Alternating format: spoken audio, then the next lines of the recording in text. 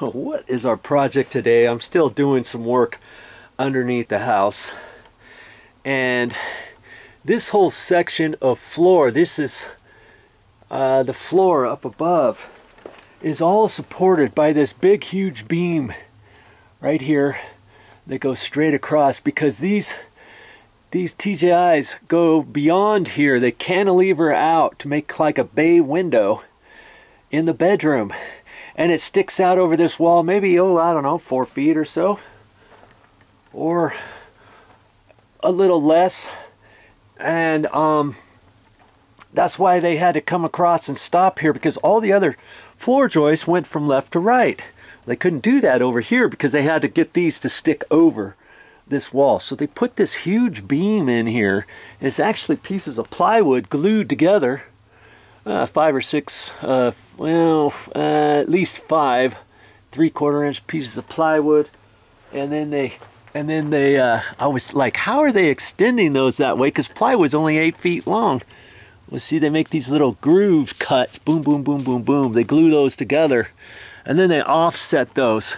See, the next piece over is right there. See, and they stagger them and stuff, and believe it or not, it makes for a really strong beam. Well, at the end over there, see, that transfers the beam transfers all the weight to the exterior wall over there and to this wall over here. I'm gonna have to do something funky over here because there's 2 top plates here, and there's only 1 2x6 here at the end of the top plates. It should have been underneath, but see, underneath was this, and they didn't extend it down. I don't know how the inspector got by with letting him do that. I'm going to end up doing something there.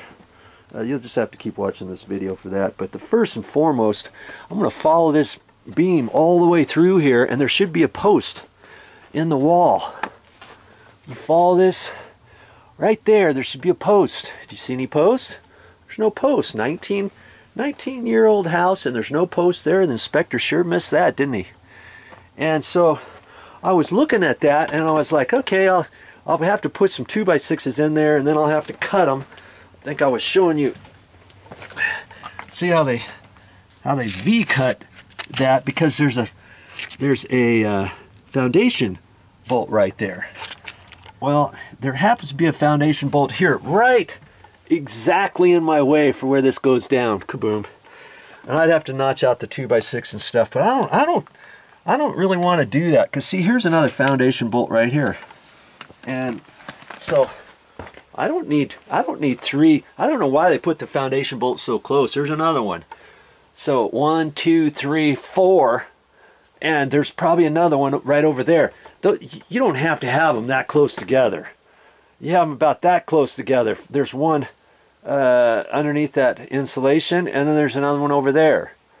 Okay, so I'm going to decide. I've decided, made a corporate decision here, me, myself, and I. I'm going to take this foundation bolt out of here. And I was tightening up all these foundation bolts anyways, and I don't know if you saw that video or not. And one of the foundation bolts didn't have a nut on it. I thought, oh, I'll just take this one off right there.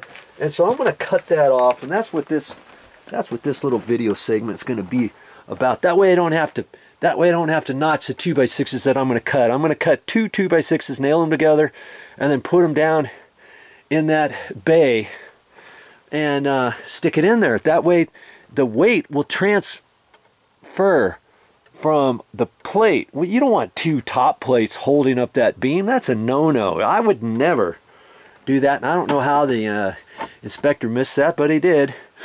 And you would take the weight and transfer it on down to the mud seal, down to the concrete. That would be much better, wouldn't it? I'm surprised it's still holding up there. I'm surprised those 2x6s didn't crack or something like that, because you've got half the weight of all of this section of flooring right in here transferred from this beam halfway from here all the way over to there, and all that weight is distributed on top of those 2 2x6s. Flat, mind you. the two top plates, and that's what's holding that beam. That should never be like that, okay? So I'm gonna decide to do something about that. And so what I'm gonna do is, like I say, I'm gonna cut that foundation bolt out of there. That way I don't have to notch my 2x6s that I'm gonna put down there, because I've got a foundation bolt right here. I also got one there. And so I don't really need that one there. If I didn't have those other ones there, you really, you know, I shouldn't be cutting off a foundation bolt to do that. But I've decided to go ahead and do it that way because I've got them. I've got another one right there. And so that's what I've decided to do.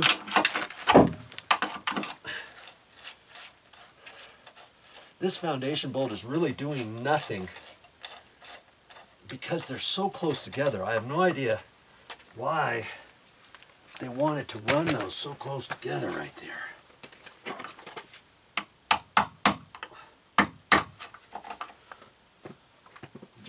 I'm just trying to get that washer out of there. Okay, so I can use that. I can use this nut on the other foundation bolt that's missing. And so we're going to cut that off here in a minute.